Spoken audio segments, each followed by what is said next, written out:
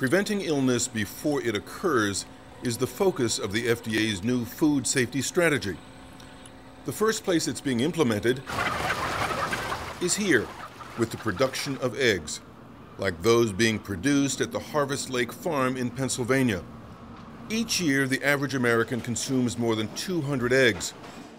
And each year, it's estimated that nearly 80,000 people get sick because the eggs they eat are contaminated with Salmonella.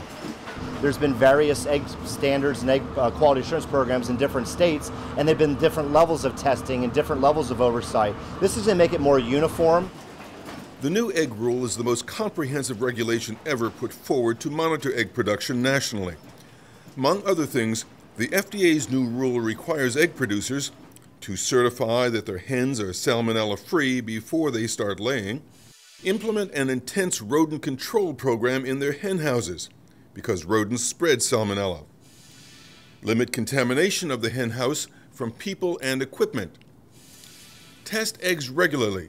Those testing positive for salmonella would be diverted away from the marketplace, and store eggs at temperatures that retard the growth of salmonella. This nationwide mandate is modeled after various state programs. As an industry, we're excited. In Pennsylvania, we're really excited because this is a program that really started with us 20 years ago. And FDA and USDA and the Pennsylvania Department of Agriculture and the industry worked together to start a pilot program to eliminate salmonella from eggs. And just how much will this new program cost?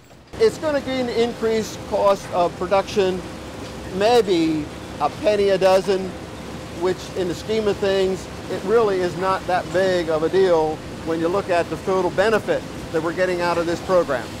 The FDA estimates the new egg rules will cut salmonella illness by 60%.